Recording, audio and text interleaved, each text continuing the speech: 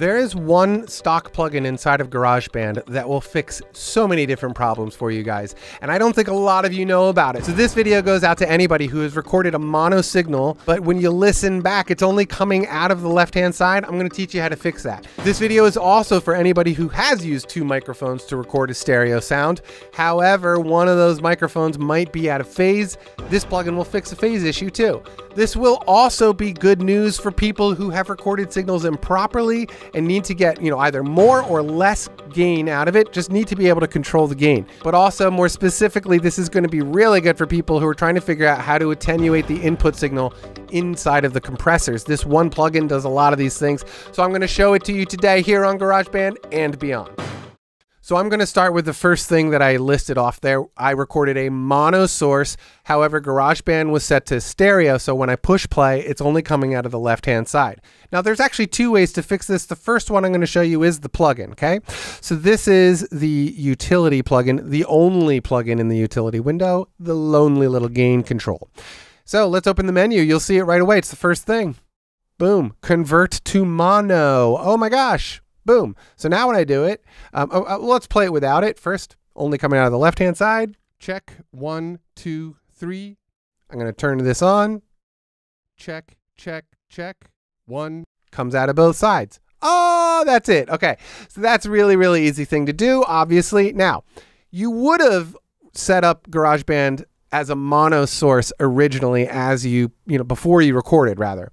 However, if you have this problem, the actually quickest and easiest way to fix this is right here, the input. If you go to the right of the input, you see these two rings, that is indicating a stereo channel. If you click on it once, it goes to mono. And so it'll do the same exact thing, but it depends on what you've recorded if this will or will not work sometimes. But anyway, so here it's in stereo, so you'll hear it only in the left. Check, 1, 2, 3. Now, if I stop it, click it, both check, check, check, 1. That's technically the easiest way to switch this problem. However, what you do want to make sure you're doing is setting that control before you push record, okay?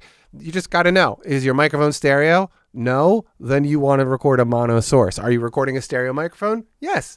Use stereo. Using two microphones? Yes, use stereo. Pretty simple, okay? But understand that most microphones are mono unless otherwise indicated as stereo microphones. Now, the other part of this that I want to discuss is if you have recorded signals that are either too hot or too low, this plugin will work very well in this particular case, okay? So let's listen. Here I've recorded something that I consider very hot. This might look like something you have seen a lot. One thing I do need to correct myself, I've been misinforming you guys for many years on what these numbers are indicating. I had an article come out in Recording Magazine this month, actually, so go out and buy Recording Magazine. I wrote a long article about GarageBand in it. But these numbers here on the left-hand side, the editor down there was kind enough to correct me. He's like, hey, those aren't dB measurements, those are percentages.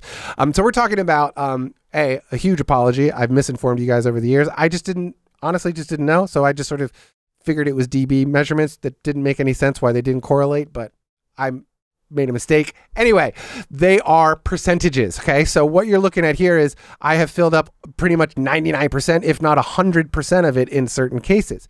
So this is way too much. If I watch the meter as I push play on this, watch this meter. Check, check, check. Hey, hey, hey, whoa, check, check, check, yeah. Way too much yellow, way too much in the red. Okay, so up here we have a signal strength that we like. Look at it in the editor. All right, so here we go. So if I ram this up to the side here, you will see that pretty much my signals are living between 25 and 50%, but not really going over 50 at all. And I generally try to live closer to 25 than 50. But again, 50% is going to be the maximum that you really want.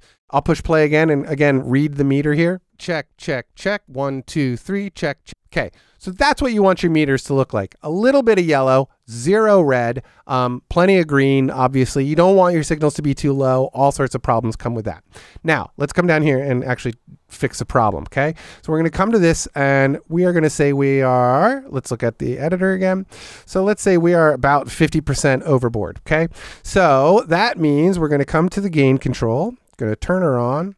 We're going to bring it down. Let's start with 5 dB. Let's just start. Actually, I think I can type this in. I'm going to say -5, and let's watch it. check, check. Hey, hey, hey, whoa, check, check, check, yeah. All right, so that's already better. Could probably come down to, let's say, -7. And again, this is gonna be something you experiment with, but this is how you wanna set up your, the first stage of your mastering channel, for example. You wanna use this plugin to control the amount of signal going into those mastering plugins. Also compressor. You definitely want to make sure you're sending the right signal strength to your compressor, or else the compressor will not work properly, okay?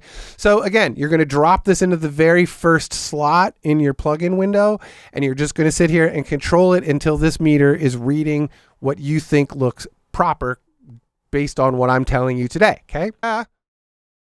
Let's go back. Whoa, check, check, check, yeah.